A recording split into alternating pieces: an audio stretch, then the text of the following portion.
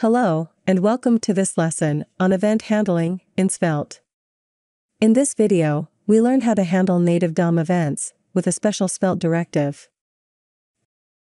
These days, web applications have all sorts of interactive features, like drop-down menus, contact forms, or even movable elements. When a user interacts with one of these features, it fires off an event in the browser. The application then needs to react to those events and execute some code. To interact with these DOM events, Svelte gives us a directive called on. To use it, we write the on keyword, followed by a colon, and then any standard DOM event. As the directive's value, we can either use an inline expression or a function. When we use an inline expression or a function with parameters, it needs to be written inside an arrow function. The on directive works for any standard DOM event, like keyboard or input events. As a demonstration, we'll change the value of a variable on the click of a button. We'll start in the script section and define a variable called name with John as its value. This is the variable that we're going to change later with the click. In the markup, we'll add an h2 and bind the name in mustache syntax. Below that, we'll create a button that says, Change Name. Then, on click of that button, we set name to Jane. If we go over to the browser and click on the button, the name changes to Jane. So, the expression executed when the click event fired. Now, let's take a look at how we can use functions for our event handling logic, instead of inline expressions. All we need to do is replace the inline expression with a reference to a standard function. So in the script section, function, change name. Then, name equals Jane. Then we can just replace the arrow function with a reference to change name. If we go to the browser and click the button, the name changes just like it did with the inline expression. But what if the function has parameters? We mentioned earlier that when a function has one or more parameters, we have to invoke it in an arrow function. That's because Svelte automatically passes an event object to the function. We'll discuss the event object in a bit. For now, let's change our example to allow the function to take a name as an argument. We'll start by adding new name as a parameter and assign it to name. Then, in the click event, we'll add an arrow function, invoke change name, and set Jane as the argument. If we head over to the browser and click the button, the name changes to Jane. One advantage of using the arrow function is that it also allows us to invoke multiple handler functions on a single event. To demonstrate, let's add a surname variable and a function that changes its value. So, let surname equal to Doe. Then, function, change surname, new surname. And we'll set surname to new surname. In the markup, we'll bind surname to the paragraph. And in the button, we'll add the second function with a new surname as argument. If we go to the browser and click the button, the name and the surname changes, so the second function works too. Now it's time to discuss the event object we mentioned earlier. The event object is a JavaScript object that contains data about the event that occurred. For example, on a click event it will contain the exact coordinates of where the mouse was clicked on the page, or whether the Ctrl or Alt keys were pressed during the click. When we bind an event listener that executes a function, that function will automatically receive the event object as its first parameter. We can use it to access any event property or method. To demonstrate, let's display the value of an input field in a paragraph. We'll start by defining a variable called name and set its value to an empty string. Then in the markup, we do a paragraph, your name, and bind the name.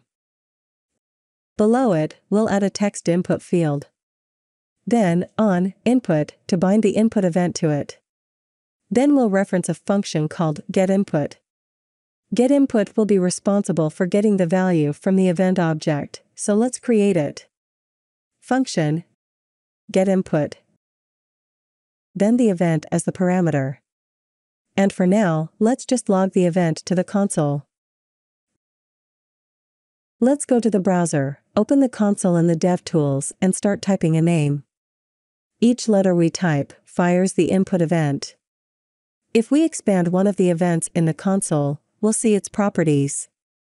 In this case, we're interested in the target property, which is a reference to the element the event occurred on. Because the target is an input, we can use its value property to access whatever was typed in the field. So we access event, then the target, and then its value.